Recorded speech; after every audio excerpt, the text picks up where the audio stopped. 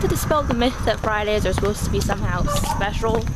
That they're like to be a good night or day that's important for recreational activities, just because it's a day where you kind of begin the days where you don't have to do stuff. I don't get it.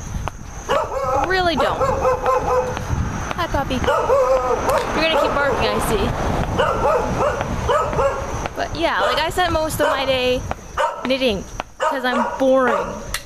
I mean, I'm making a pretty kick-ass scarf though. So, I mean, don't be dispelled by that. I was thinking of starting an Etsy shop because I keep doing this and I figure I might as well make money for doing the things that I love if other people like it. But I think I need to get better at knitting first because I did just start doing this in like August, so you know, invariably I should practice more. It has occurred to me that I would probably walk a lot faster if I didn't knit while I walked, or didn't read while I walk, or didn't write while I walk.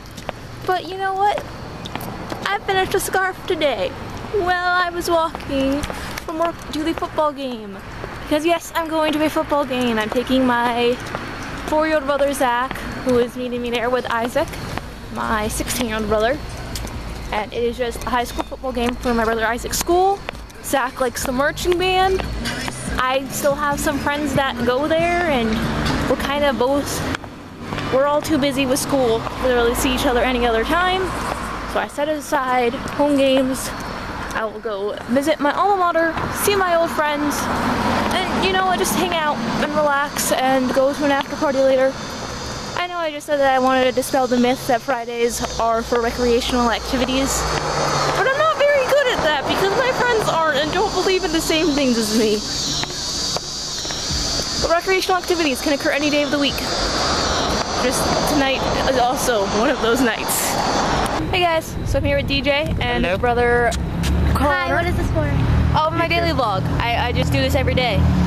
So the high school football team lost by an embarrassing amount. It was almost 60-0. We are ashamed. We're ashamed, right? We are deeply ashamed. We are definitely ashamed. Is this on YouTube? Yes. No, I'm just kidding, They're interesting people. Hi. But yeah, then we went to an after party and played Sardines, which is a game where you hide in the dark and then you hope other people find you so that you can hide with them, and you hope they're not murderers or rapists or kidnappers and all any of the bad things. And on that positive note,